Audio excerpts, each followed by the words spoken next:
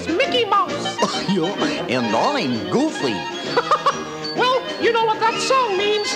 It means it's time to go on another adventure with Goofy and me. Come on along.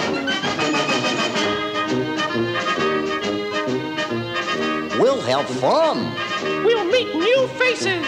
We'll do things. And we'll go places. Oh, boy, Mick. I can hardly wait to go. Okay, Goofy. It won't be long now. Come along and sing the song and join the jamboree. M-I-C-K-E-Y-M-O-U-S-E. Come on, everybody join in. M-I-C-K-E-Y-M-O-U-S-E. Today, Goofy and I are going to tell you about a place where there are lots of elephants. Oh, boy, we're going to the circus. No, Goofy. The place I'm talking about is a whole country. Gosh, that sounds great, Mick. Do they have clowns there, too? I don't think so, Goofy, but it's going to be fun. While Mickey and I tell you the story, you can read along with us in your book. You'll know it's time to turn the page whenever you hear the chimes ring, like this. Are you ready? Let's turn to the first page. Here we go.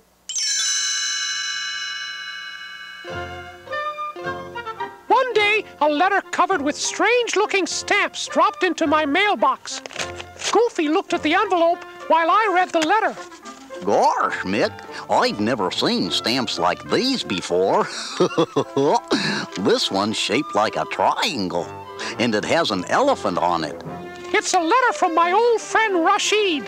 He wants us to come visit him in India. India? Great! Maybe we'll be able to see the Indy 500 car race. That's Indiana, Goofy. India is another country across the ocean in Asia. And they have elephants there? I've always wanted to ride an elephant. You think we'll get a chance? I don't know, Goofy. That's a mighty big order.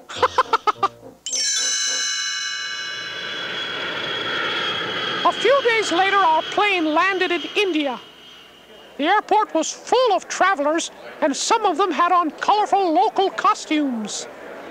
I knew India had a lot of people, but I didn't think they'd all be at the airport. How are we going to find Rashid in this crowd?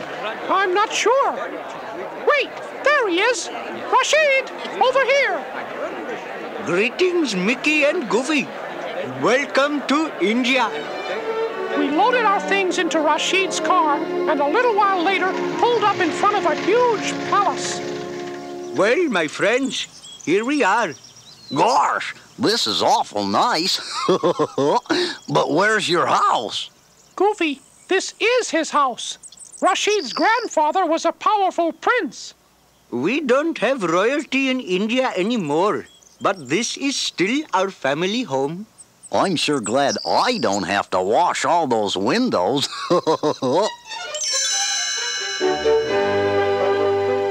Rashid walked us around the palace and introduced us to his wife and his daughter Sheila.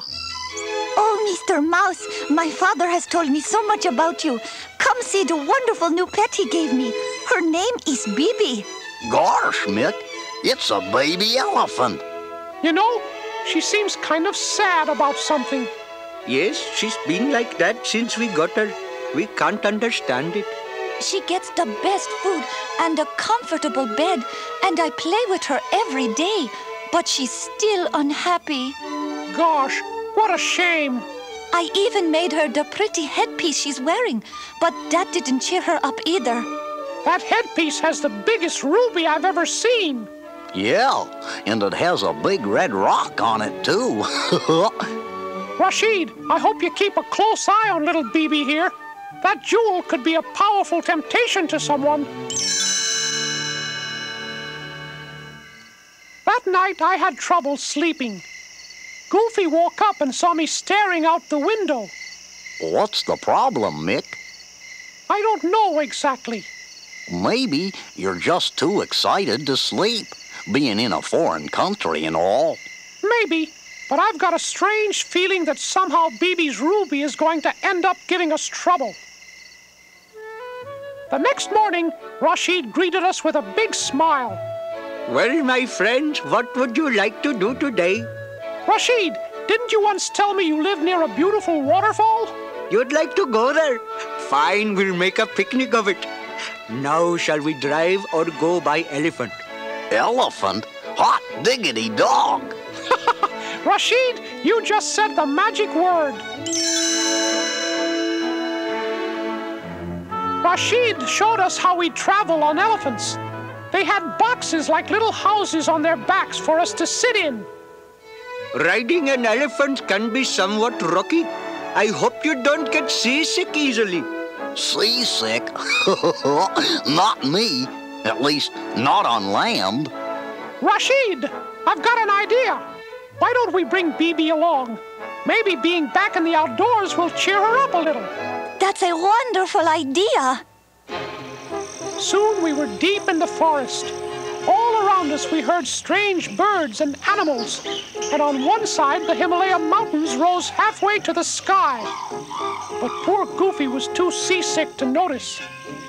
Well, Goofy, have you ever seen anything like this? Whoa, all I want to see now is solid ground. How do I get down off this elephant? Gosh, Goofy, I thought everyone knew that one. You don't get down off an elephant. You get down off a goose. Get it? Goose down.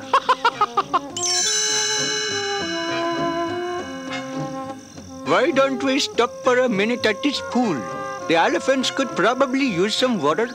Hey, Mick, maybe my elephant's just too tall. How about if I rode Bibi instead? I don't know, Goofy. You might be too big for her. Aw, she's pretty strong, don't you think? But when Goofy tried to sit on her back, Bibi squirted a trunk full of water into his face. On second thought, maybe I'd rather walk. As we came around the next bend, there was the waterfall right in front of us. I'd never seen anything so beautiful. Rashid, who was riding in front of me, turned around to say something. Suddenly his eyes widened in surprise. Sheila, where is Bibi? I thought she was right behind us. She's nowhere in sight. When's the last time anyone noticed her? I guess it was back when she squirted me. I really noticed her then. She's too little to be by herself in the forest. I'm sure she'll be afraid. Maybe she just got distracted and wandered away. She couldn't have gone far. Don't worry, Sheila. We'll find her. Let's get going. The sooner we start, the better chance we'll have. As we hurried toward the pool, I pulled Goofy aside. What is it, Nick? I didn't want to say anything, but it could be that someone's after the jewel in Bibi's headpiece. Gosh, I didn't think of that. Just keep your eyes open, old pal. Let's be ready for anything. Rashid, maybe we can lure Bibi back to us. Does she have a favorite food? Oh my, yes. She loves bananas. There's a banana tree. I'll climb up and get some. But when Goofy started climbing up the tree, a couple of monkeys stuck their heads out from behind the branches. Look, they're throwing things at him. Ow! Oh! Does Bibi have any other favorite foods? Oh dear, the forest is so big. How will we ever find Bibi? She could be anywhere. Yes, but she must have left a trail. Look, here's some broken branches. I bet she went this way. That's pretty smart, Mick. But not smart enough, Goofy. The trail ends right over there. I don't know where to look next. We split up to cover more territory. Goofy walked ahead and peered through a bush at the edge of a clearing and nearly bumped his nose on something that looked like a tall, ugly man. Yikes! Help, Mick! It's one of those elephant thieves. Calm down, Goofy. It's only a statue. In fact, look around. The whole clearing is full of statues. But there was something else in the clearing. An ancient, crumbling building. Gosh, it looks like a big stone wedding cake. No, Goofy. It's an abandoned temple. If someone did take Bibi, this could be their hideout. Well, let's go look. Be careful. There's no telling what we might find inside. Gee, Mickey, I wish you hadn't mentioned that. We entered the temple being careful not to make any noise. Ancient carvings glared at us from every wall. Boy, Mickey, this place sure is spooky. Shh. If there's anybody here, we don't want them to hear us coming. Good idea. At that moment, something reared up out of the leaves right at Goofy's feet. With a yell, he went racing out of the temple. Goofy, you don't have to be so scared. It's only a garden snake. Scared? Gosh, Mick, I wasn't scared. Trying to look relaxed, he leaned back against a big rock. That was when he noticed what was behind the rock. It was a great big tiger. Now I'm scared. Whoa! Run, Goofy, run! We dashed into the next clearing and saw Rashid and Sheila waiting. Mickey, Goofy, there's a tiger chasing you. We know! We know! Run! The four of us tore through the forest with the tiger not far behind. Suddenly we saw a high cliff ahead with no way around it. Jumping catfish, Mick. There's a whole mountain in our way. Now what? I don't know. Rashid, do you have any ideas? No, my old friend. I'm afraid I don't. We turned to face the tiger. Just as it got ready to spring, there was a crashing sound from the trees nearby, and the ground shook. Look, Mick. The tiger's running away. That noise must have scared him. But what's making the noise? It's an elephant coming out of the forest. Gosh, I guess that elephant saved our lives. That's not the only thing she did. Look who's with her. Bibi! I guess there never were any elephant thieves. Bibi just wandered off to look for her mother. And it looks like the little gal found her. No wonder she's been sad. I doubt we could separate them again. Anyway, I wouldn't want to be the one to try. But Daddy, I can't give up Bibi. I love her. I've got an idea, Sheila.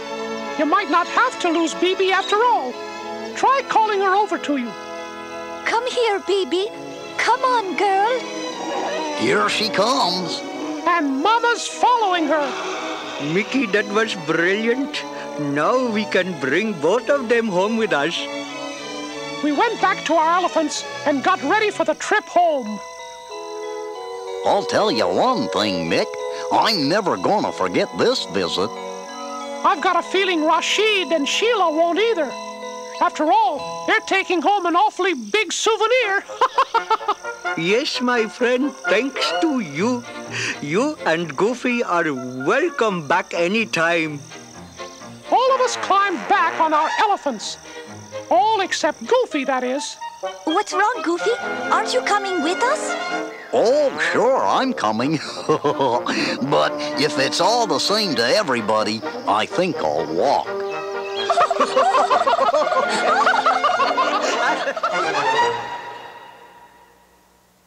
You know, Goofy, that Bibi sure was a cute little thing, wasn't she? Well, she was cute, but I don't know how little she was. One thing was sure, she loved to travel. How could you tell, Mick? Wherever she went, she always took her trunk.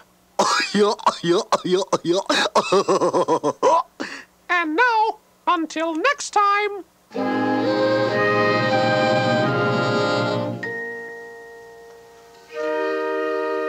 Well, now it's time to say goodbye to all our company.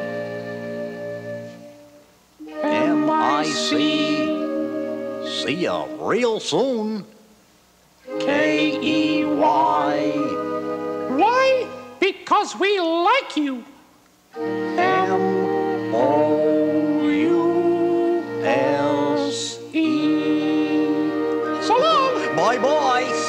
next time.